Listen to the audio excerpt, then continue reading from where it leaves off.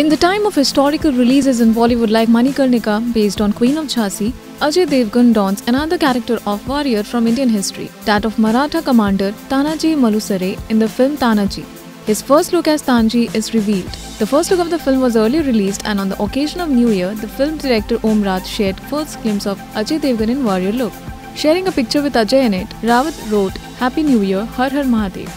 Apart from Tanaji, Ajay Devgn has some interesting projects lined up for next year, including Total Dhamal, De De Pyar De and Turram Khan.